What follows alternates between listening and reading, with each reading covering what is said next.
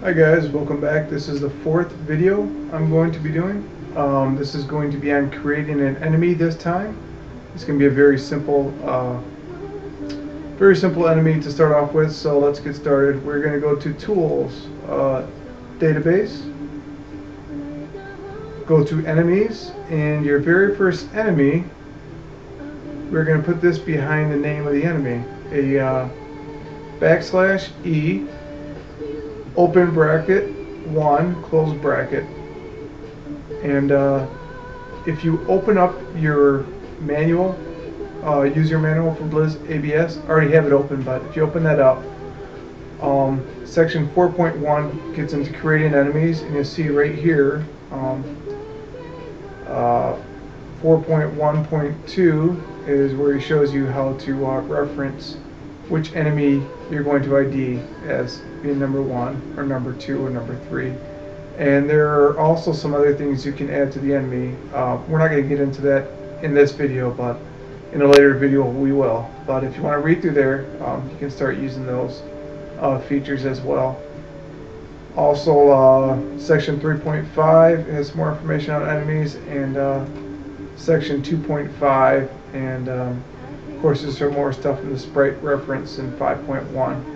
So, alright, I went back to the enemy tab of the database, and so Ghost is going to be enemy ID number 1. Great. Hit apply, hit OK. Open up your configuration program. That should be in the same folder as your game. And then go to File, Open up that configuration setting, the SBC file, and you can click on your Enemies tab here, and you can set up number 1, because we have that set as an enemy. You can select what type of enemy he will be. We will get into projectile enemies in at a later point. I'll cover projectile weapons and enemies in a video by itself. So just for now, we're going to hit OK, save. We didn't make any changes. Generate a configuration script. Click copy to clipboard. Go back to your rmxp program. Go to Tools. Go to Script Editor.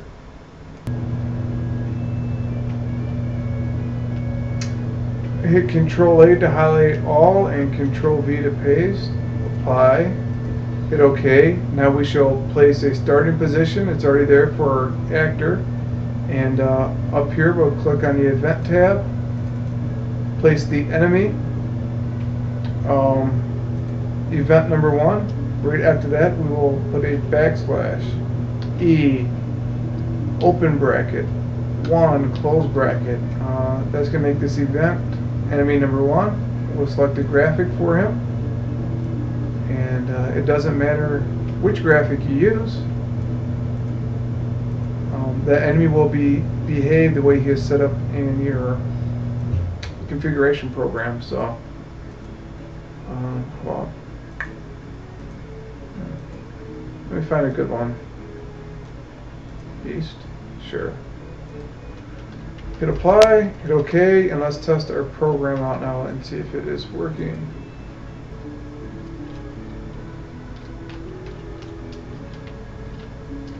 So you walk up to the enemy and attack them. That's basically how you put an enemy into the game. Thanks for watching. I will cover other stuff more in depth. I'm trying to keep these videos short. Thanks. Bye.